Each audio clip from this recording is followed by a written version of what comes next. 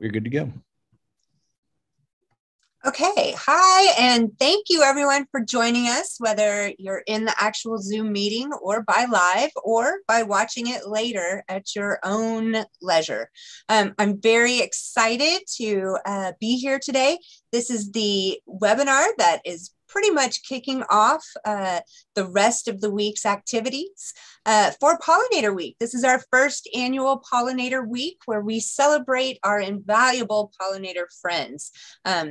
It also will kick off the photo contest that our speaker will discuss here in just a few. So without further ado, let me introduce our speaker. James Hung is an assistant professor at the University of Oklahoma, where he heads the Native Pollinator Laboratory at the Oklahoma Biological Survey and Oklahoma Natural Heritage Inventory. James's research focuses on pollinator diversity, conservation, and ecosystem services in a world that is increasingly threatened by human impacts. In his spare time, James enjoys being outdoors with his kids, cooking food with his wife, growing vegetables, photographing wildlife, and playing violin. James's favorite insects are bees, naturally, and his next favorite insect, or his favorite non-bee insect, is the mole cricket. Dr. Hung, welcome. Thank you. Thank you so much for having me. And I am so excited to share with you a little bit of what I've learned about bees and pollinators in my years of study. Can everyone see the screen that I'm sharing right now? I can. Okay, perfect. Just to kick us off, there's a beautiful bee photo here. And I will like to mention that instead of clogging my presentation with a bunch of self-attribution copyrights, photos that are my own or in the Creative Commons clip art domain will not have attributions.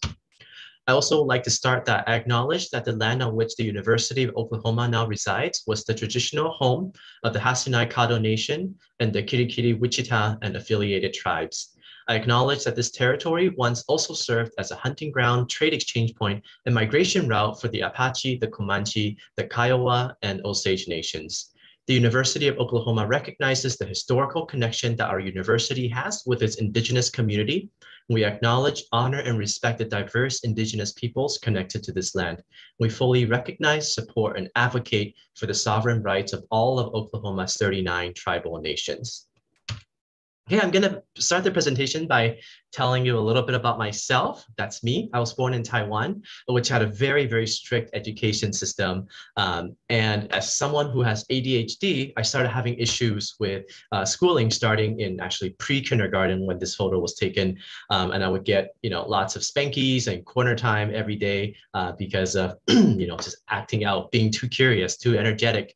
But thankfully, my mom was able to transfer me to a different teacher in my senior year of kindergarten, who recognized that I wasn't just a bad kid who loved making trouble. I just had a hard time staying focused inside this regimented system. So she sent me out to the schoolyard to follow different insects around and report back to her what I observed about their natural history.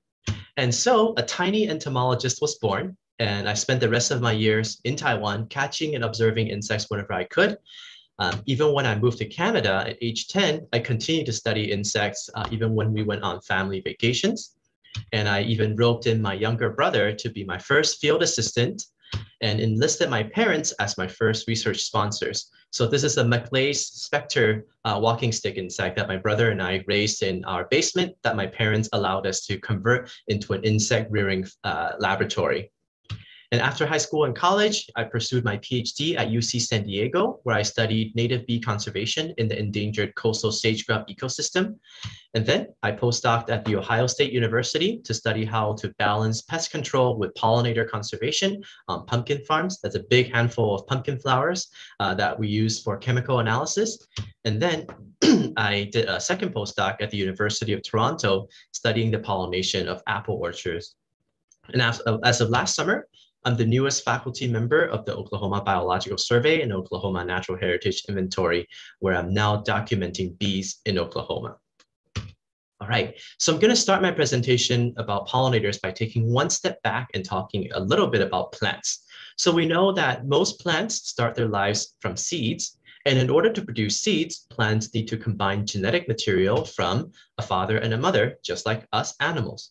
Now, a feature about plants is that they're rooted in place and they can't move. So how do they go about exchanging genetic information with another individual that's far away? Well, they need a system that includes a mobile component. And that mobile component is pollen, which is the male gametophyte of the plant, shown here at 500 times magnification. Now, pollen grains are produced by specialized structures in a plant's flower, and their goal in life is to travel to another flower of the same species and fertilize the egg cell, which then can develop into a fertile seed. Now, how does pollen get from one plant to another? Well, a lot of plant species are wind pollinated, including our familiar lawn grasses, our corn, and on the right-hand side, it's a ragweed. Wind pollinated plants are the cause of hay fever, as many of you unfortunately are very familiar with. And hay fever is just windborne pollen trying to fertilize your nose and your eyes and making your body freak out at this unwanted advance from plants. So as you can imagine, dispensing pollen using the wind can be very inefficient and wasteful. So wind pollinated plants need to make lots and lots of it. And so this is a photo of a layer of tree pollen on some poor dude's car windshield and how the dude feels about it. You can imagine that if all plants did this, there will be so much pollen everywhere all the time. So thankfully, most plants are not wind pollinated. And instead, the majority of plant species, about 85% of the known plant species out there, depend on animals for pollination to some extent. And so reproduction for plants, it's literally about the birds and the bees and the flies and the beetles and butterflies and moths and bats. And what makes all these different looking organisms great pollinators are several traits that they share in common. They have great mobility. They're all strong flyers.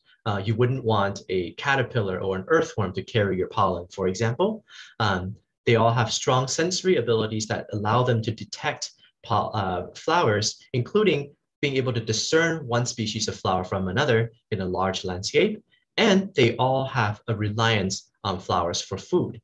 Now, this last point, the reliance on flowers for food, illustrates the fact that pollination relationships between plants and animals are actually more of a mutual exploitation rather than a harmonious partnership where one is seeking to benefit the other. Because pollinators are always trying to get the most food they can while putting in the least amount of work, whereas plants are always trying to pay the least amount of nectar and pollen to hire these animals to pollinate them. But in general, the balance of these two selfish sides do tend to work out well in this unregulated free market system. So a tremendous amount of biodiversity is sustained and maintained through these selfish partnerships. And in order to attract pollinators, plants have adapted these beautiful flowers that smell great smell great to various different kinds of pollinators that signal these tasty rewards that they have for pollinators.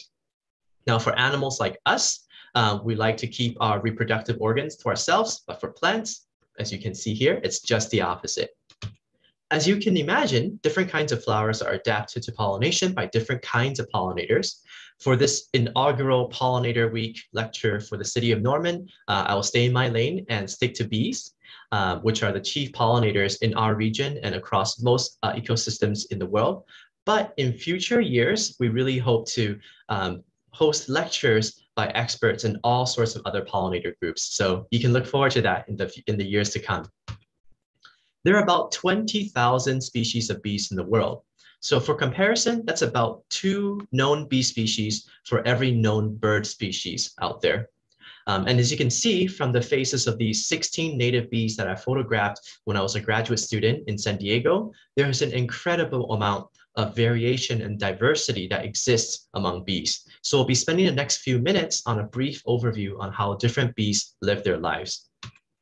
But before that, I'm just going to pause and very briefly talk about this insect here, our friend, the Western honeybee, which is actually the state insect of our state. this is the insect that most people think of when they hear the word bee. And as you know, they live in huge colonies that are headed by a queen. They're working hard all the time to store up tons and tons of sweet honey and nectar and pollen. And they very aggressively defend these wax honeycomb nests from intruders that are after their honey. If you've ever watched Winnie the Pooh as a child, you would know about this propensity of honeybees. So I'm not going to spend too much time talking about this species, A, because it's very familiar to everyone, and B, because it is not actually native to North America, but instead it was introduced as a sort of livestock by the first European settlers. And so since it's not native, we won't be focusing on it, but instead we will talk about our native bees in comparison to what our expectations are for honeybees. Let me show you what I mean. So 96% of the native bee species in the world do not make or store honey. In fact, about 90% of them don't even live in a social colony. About half of the bees that you see out there are incapable of stinging, and about 1 out of every 8 species or so do not make an honest living, do not work hard. So this is a surprise to many of you, hopefully, which sets the stage for some really exciting learning opportunities, I hope. So for the majority of native bee species, their life cycle starts like this, starting from the most familiar life stage that probably 99.9% of us will ever encounter in the wild. This is an adult bee. A female bee collects pollen from a nectar from flowers that they depend on, and they deposit them in underground nest cells that they excavate in a dirt substrate of their choice. Once she collects enough nectar and pollen, she forms a provision ball and lays an egg on it, and then continues her work of nest construction and collecting more pollen and nectar to make more provision balls. And in the meantime, male bees are not really doing very much other than flying around chasing females.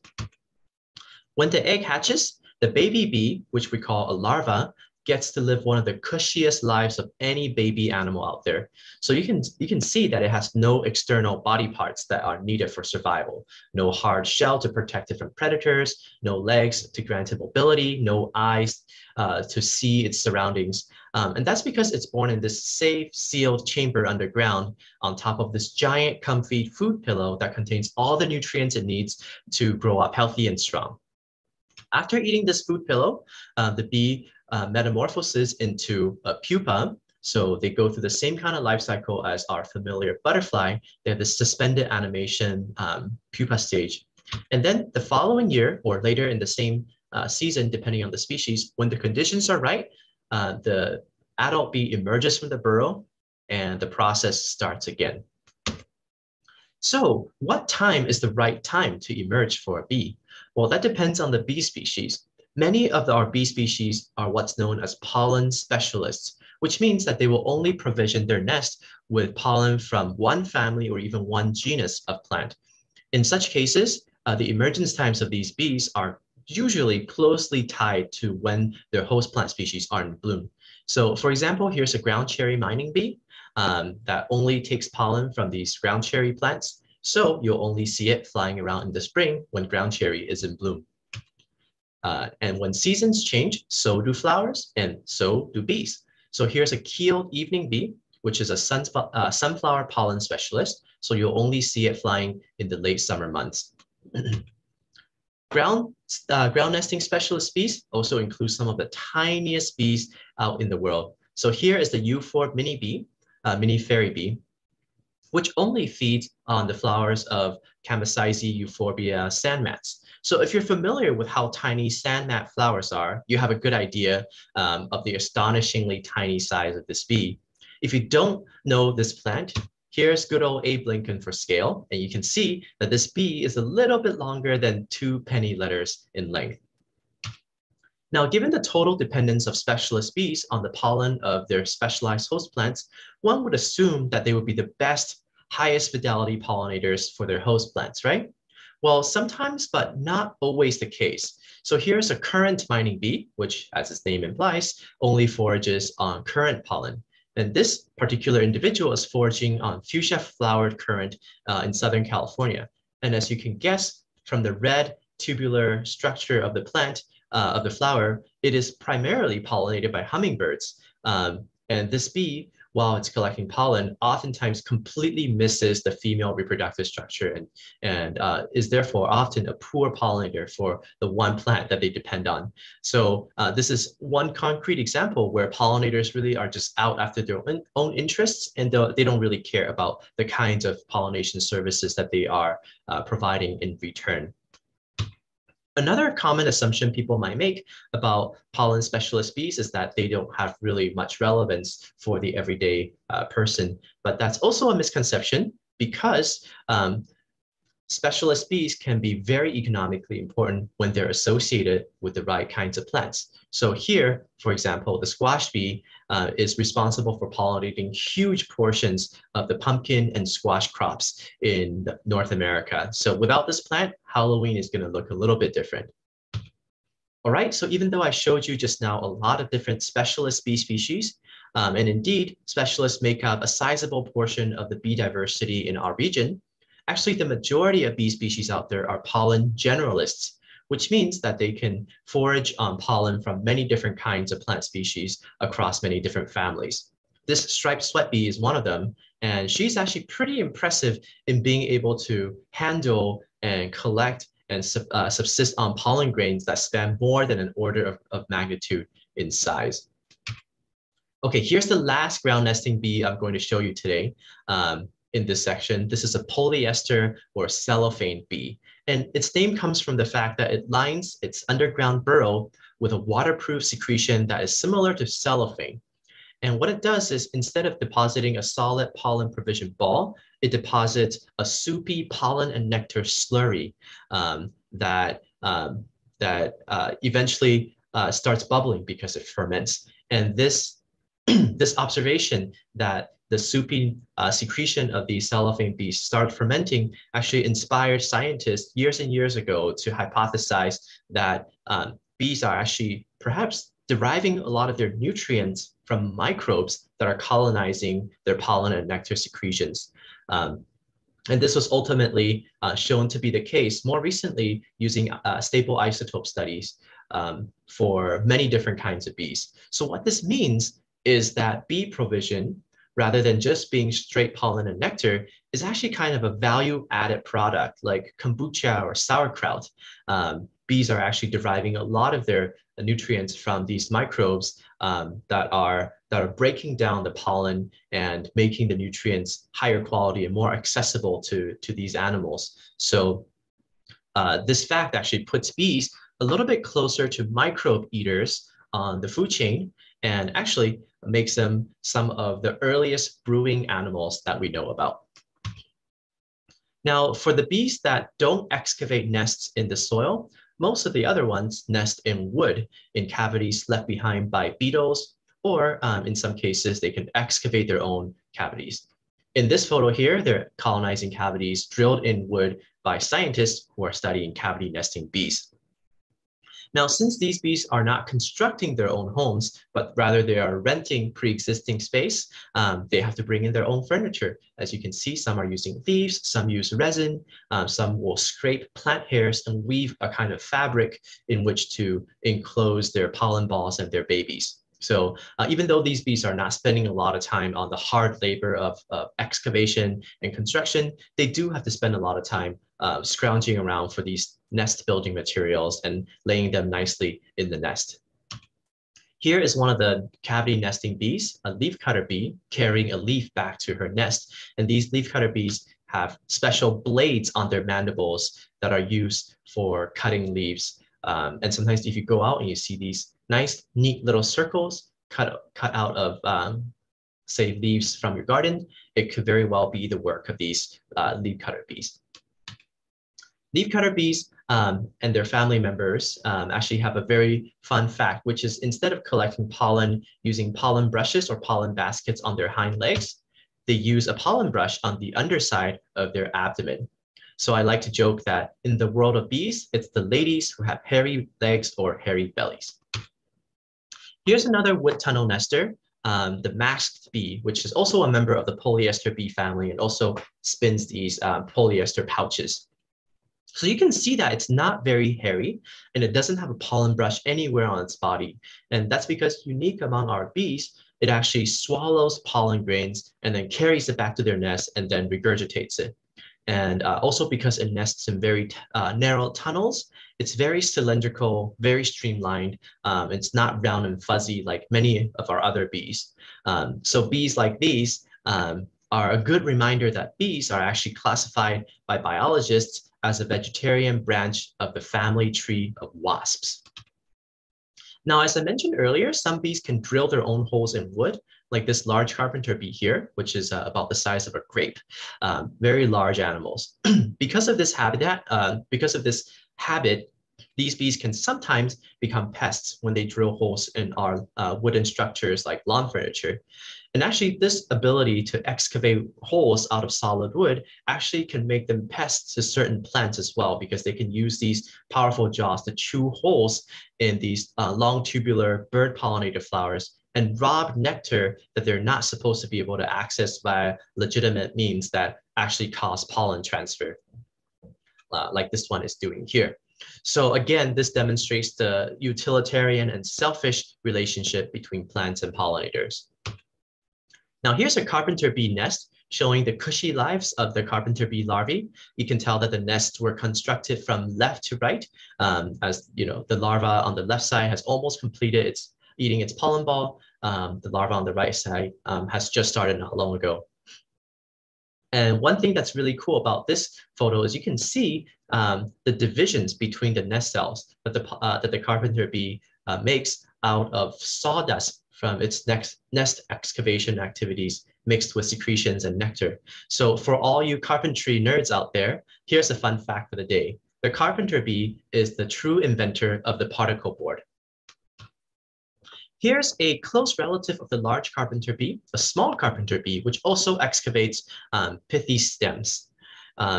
This is, again, a streamlined and sleek and pretty shiny bee that's difficult to tell apart from a wasp unless you know what you're looking at. But they do carry pollen on their fuzzy hind legs, so that's a slight giveaway. Now, one thing that's really interesting about this particular group of bees is that many species have a system where the mother bee will raise her first daughter to be a malnourished dwarf that really doesn't have much ability to survive on her own. And the mother will bully this eldest dwarf daughter into helping to forage to feed her younger siblings. So this poor elder daughter generally doesn't get to make her own nest and have her own offspring. So it's kind of like a real life Cinderella story where unfortunately the prince never comes. But before you get too sad for this Cinderella bee, you should know that all of her hard work is instrumental to the survival of her little siblings. So even though she's sacrificing her own reproduction, she is passing on her genes through her siblings, which could share up to 75% of their DNA with her. And that's because of the unique sex determination of bees and actually all members of the wasp family tree. And in this system, females have two sets of DNA, like me and you, but males only have one set of DNA. So the dad bee always provides identical copies of his entire genome to all of his children. And in fact, all of his daughters, because male bees are born from unfertilized eggs.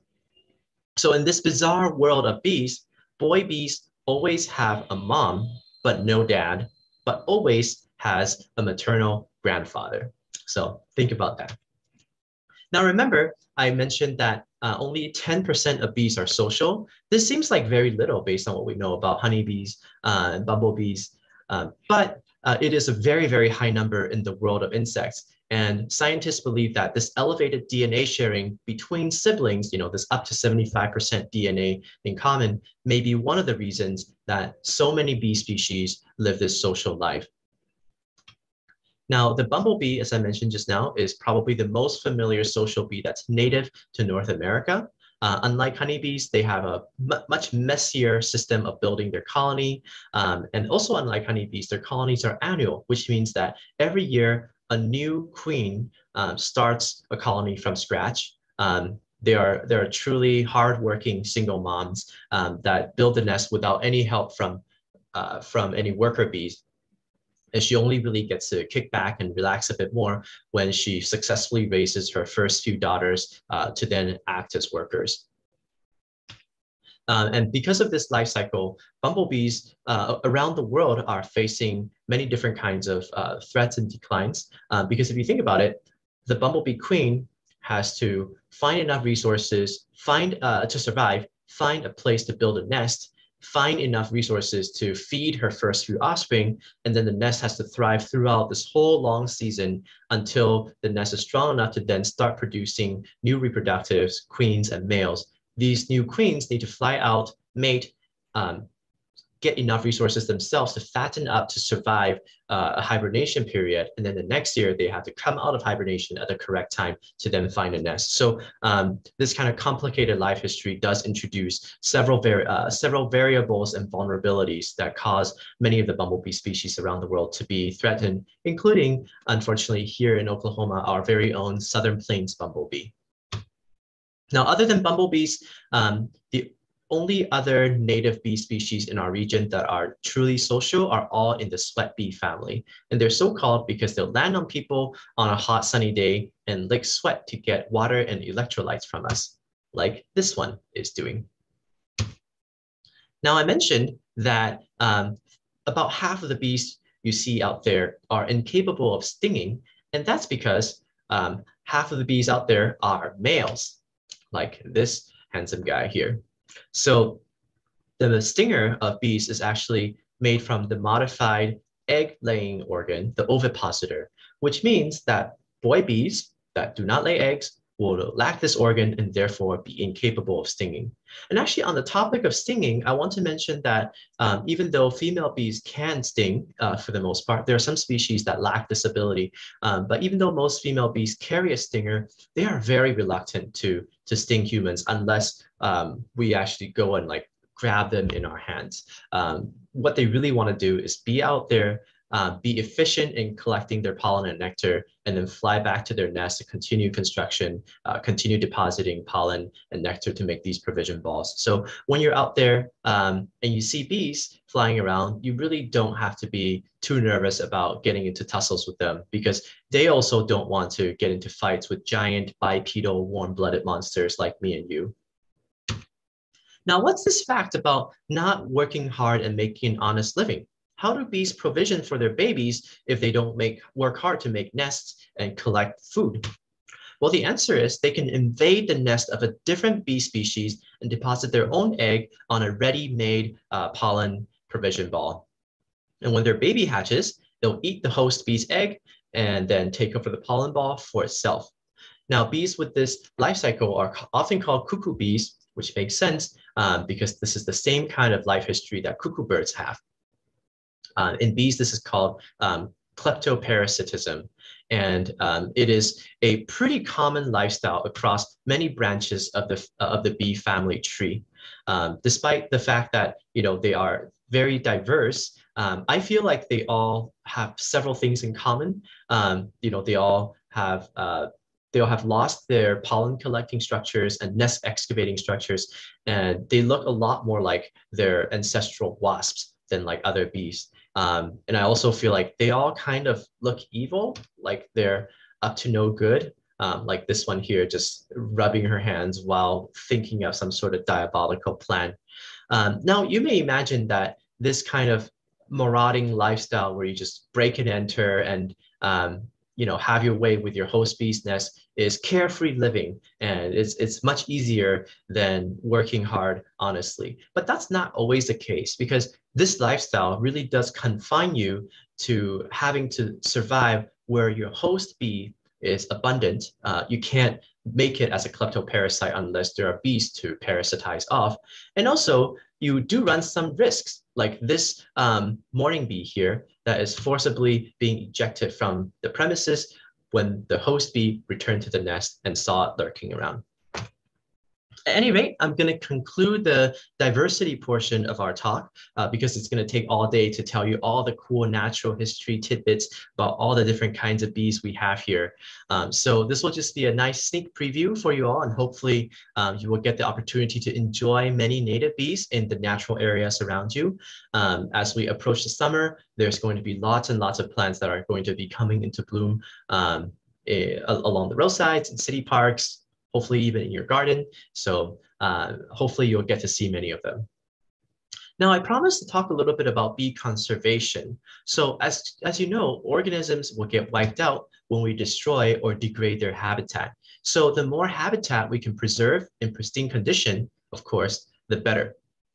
In many places I've lived, urban development and large-scale row cropping are the primary threats to conservation of bees and all sorts of other organisms. Here in Oklahoma, as I'm sure you're familiar with, these two processes are less of a pressing issue because of our relatively lower population density and the fact that our ecoregion isn't as amenable to large-scale row cropping as places farther to the north. But still, we do have things that are threatening to damage our biodiversity, including encroachment of grasslands by trees like the Callery pear tree and eastern red cedar, because we no longer have bison ranging over the prairies, removing the seedlings of these trees. And we have altered the fire regime that used to clear out these encroaching trees as well. We also have problems with overbrowsing of understories by deer, which could remove a lot of blooming plant species from forest understories and therefore starve out the bees. And we also have quite an extensive haying industry here. So all of these processes, while perhaps not as serious as transforming large portions of the habitat into paved cities or monoculture crops, these are still things that could threaten our biodiversity, and we should aim to address these when it comes to bee conservation and conservation of all sorts of other organisms. Another big threat to biodiversity conservation, not just in our region, but worldwide, is climate change. So we've all heard about global warming, but that's just one aspect of climate change. We also have things like extreme climate events like droughts and floods and unseasonable ice rains that destroy plants that have already broken dormancy and started putting out flower buds. And when these things happen, our whole ecosystems suffer, and of course, our pollinators as well. So these are the kinds of events that we'll need to keep a close eye on going forward. All right, so I mentioned in my talk title that we're going to talk a little bit about how to save the bees. So I'm going to share some things that I think everyday members of the community can do. I think the easiest target for us here in Norman is probably lawns. I don't think I've been to any city so far that have as many lawns as we do.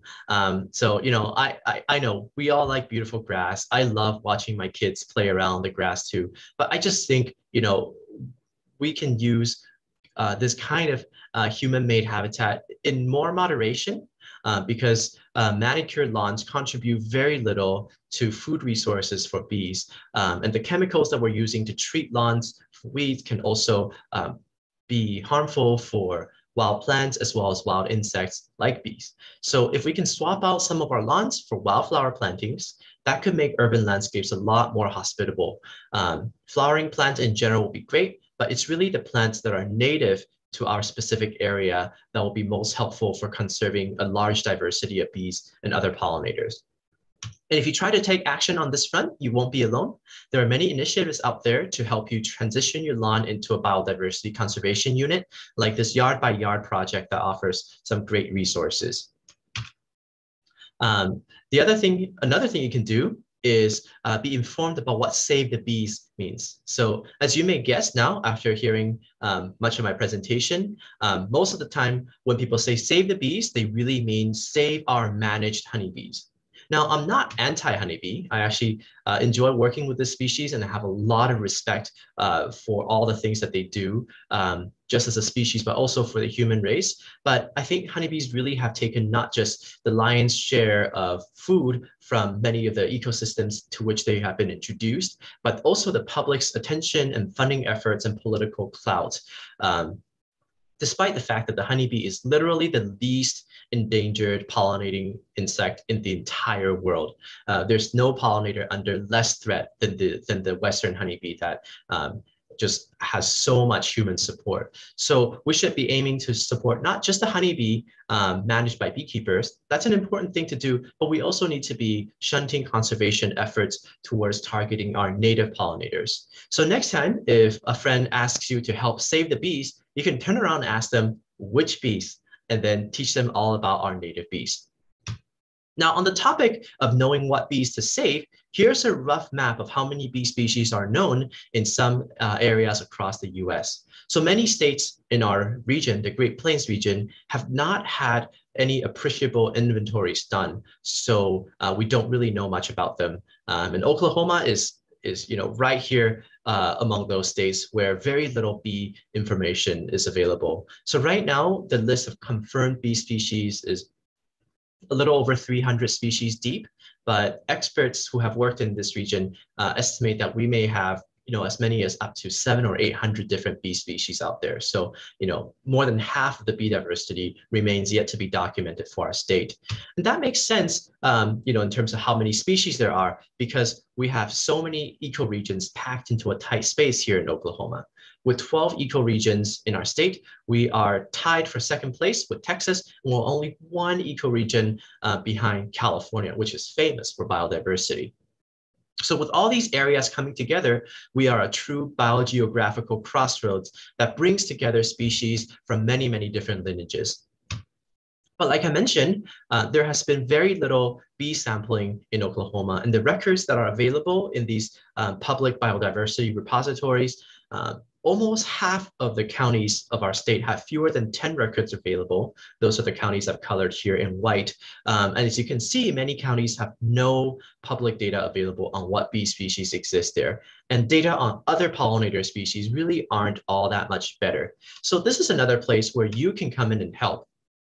You can help fill in the gaps by photographing pollinators and uploading them to the community science platform called iNaturalist, which can help biologists like myself keep track of pollinator populations in ways that we could never do before. As you can imagine, there are only a handful of biologists in any region that's trained in monitoring pollinators. And we can't be doing this every day of the year, and we can't be everywhere at once. But if community members can take photos of pollinators whenever you encounter them on your own property, in parks, along a street, and if you upload them, these records can really help us to give us valuable data on what pollinators are flying, where, at what times of the year, and what kinds of plants they are using to sustain their populations.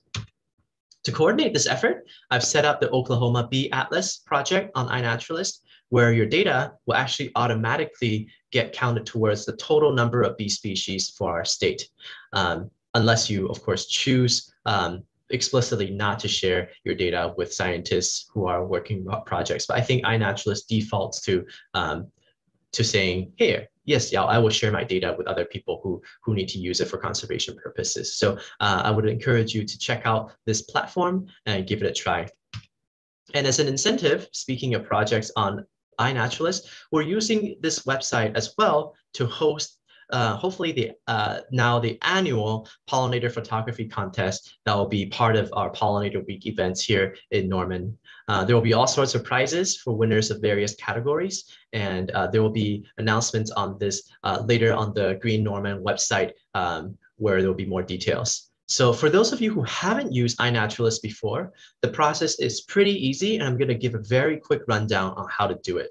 So go to inaturalist.org, and you can make an account, and then go to the search bar and search up Pollinator Week BioBlitz. A BioBlitz is just an event where everyone goes out and documents as many organisms in a group as possible. So Pollinator Week BioBlitz, Cleveland County, Oklahoma. And you click About.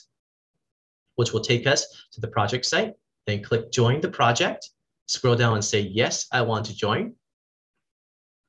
Wait for it to load. And then you're in the project. Then you can go click the green upload button, go pull out some photos from your computer and just drag and drop into the upload interface. Click select all, go to the left, go to projects, and then you can add these submissions to the Pollinator Week BioBlitz project. And then for each of your entries, you should make a guess as to what your pollinator is. And if you're not sure, which is totally fine, you can just write insects or birds or whatever your pollinator might be. And the community members on iNaturalist will tell you what they are. Oh, and I should also mention that you should be submitting you should be double checking to make sure that the date and time are correct on these submissions, and also that the locations are correct. So if you are using your phone, as long as you turn on the geotagging function on your phone, it should automatically log where you are. But sometimes I find that my phone gets the wrong location. So it'll be good to check. And I don't have time to show you how to do that today, but iNaturalist will tell you that if you're submitting observations that don't have dates or locations, like this warning that just popped up here. You can choose to ignore it and just click continue, or go back and fix that. So once the observations are saved, you will have submitted your entries into the Pollinator BioBlitz contest, and we will announce sometime next week who the winners are. All right, so for those of you who are interested in participating, either just in the photo contest or in helping us biologists track pollinator populations and monitor them, I have some useful tips for you that at least I myself have found to be useful. One is whenever you're out somewhere where you could encounter a pollinator, carry your camera with you. Most of the photos I showed you today of cute bees are taken either with a mid-tier point and shoot camera that's at least 3 or 4 years old at the time that I've taken the photos. The camera last I used for some of these photos it was purchased more than 10 years ago now. A lot of these other photos, like this one here, was taken with a cell phone camera on a phone that I bought in 2017. So cameras on phones are getting really good. So if you have your phone with you, that's great. If not, if your phone doesn't take good photos, you can carry a point and shoot in your pocket.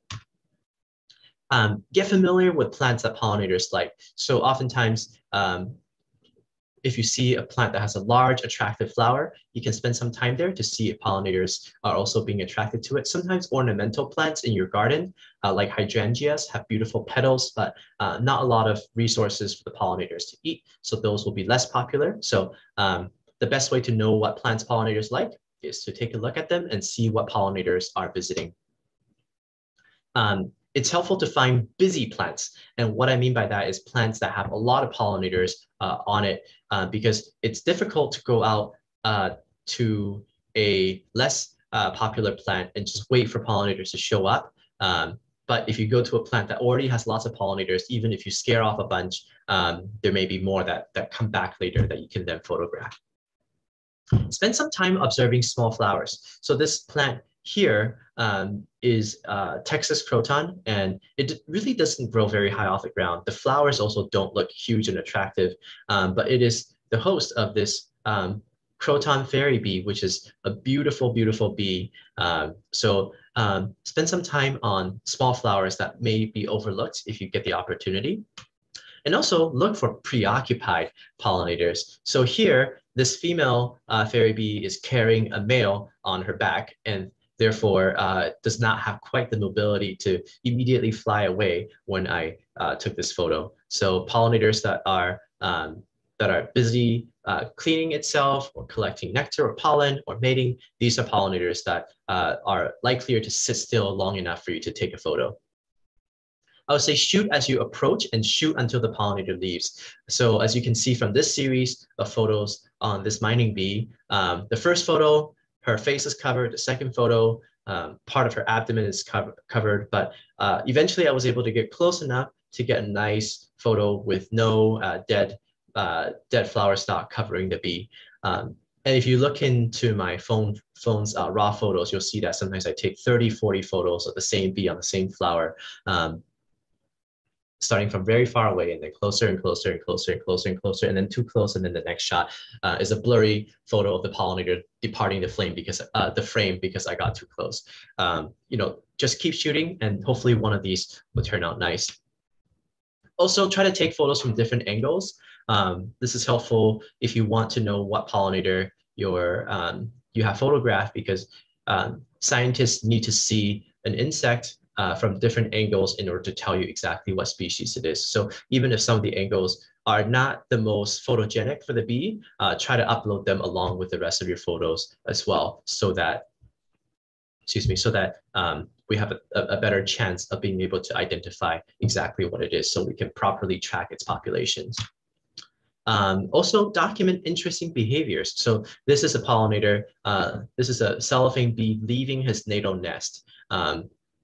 And I was able to capture this because I happened across a nest aggregation of hundreds of these bees emerging out of the ground at the same time. So it's really great to get pollinators on flowers, but it's also really great to get shots of pollinators doing other things in their life history that could be lesser known or less frequently documented. And I definitely have seen cases where my friends have documented very novel behaviors just by submitting photos of pollinators doing interesting things to iNaturalist, and professional biologists have gotten in touch with them to let them know that this is the first time anyone has documented this kind of behavior on film.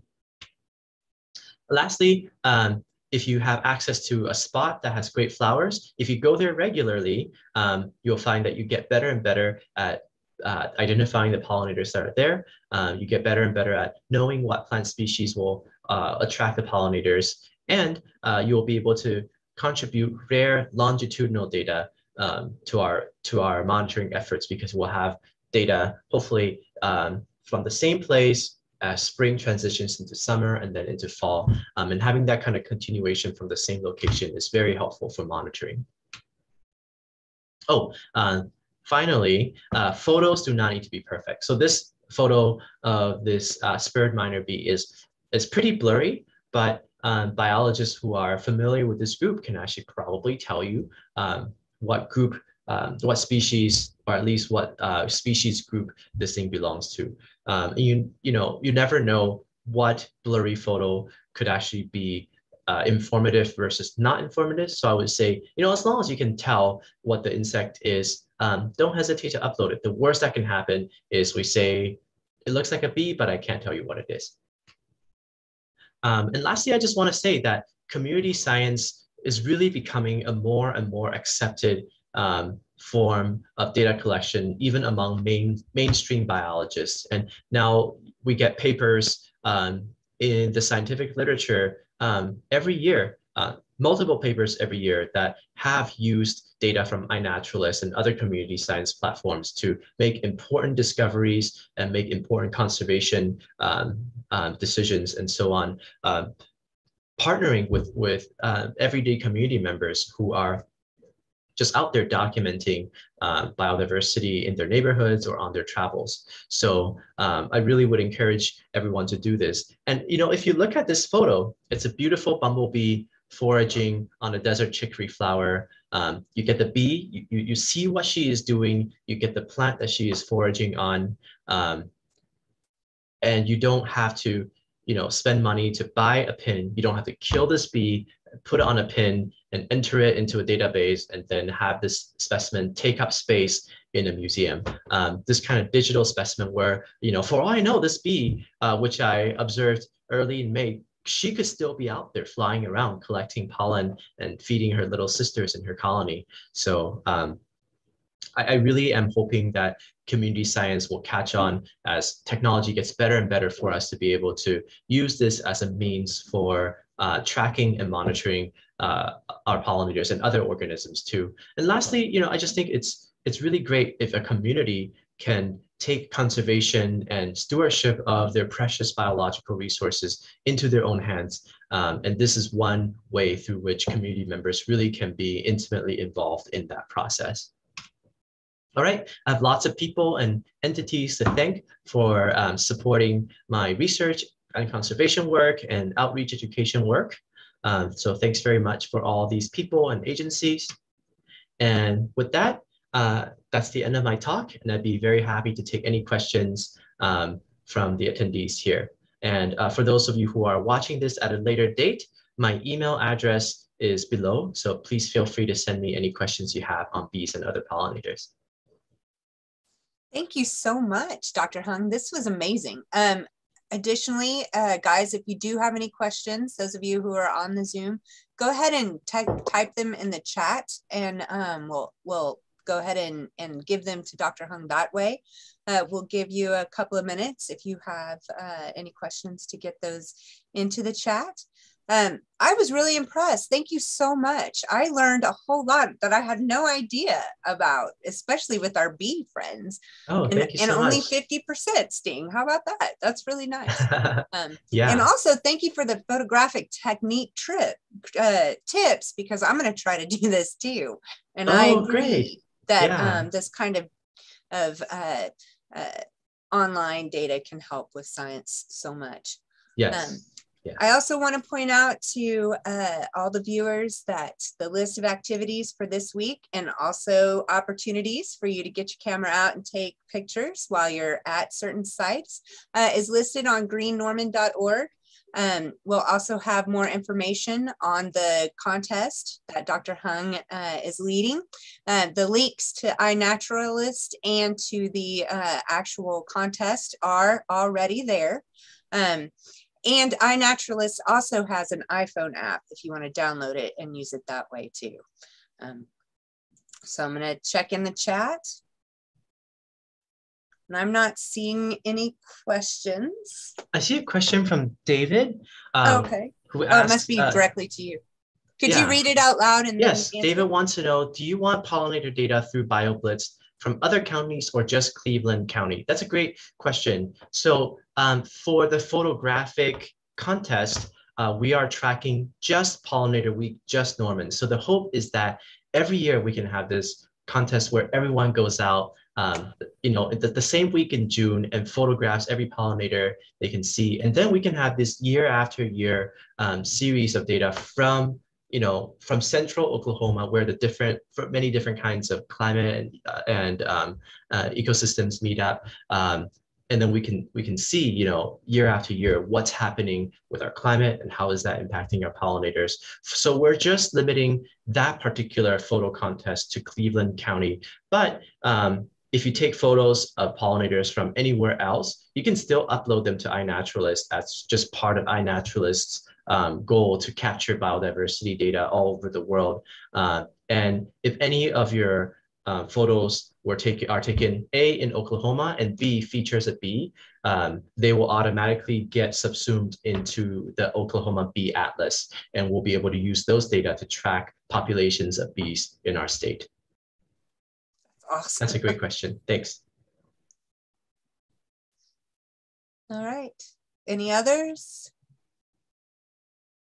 I'm not seeing any others. Do you have any others? I'm not seeing any others either.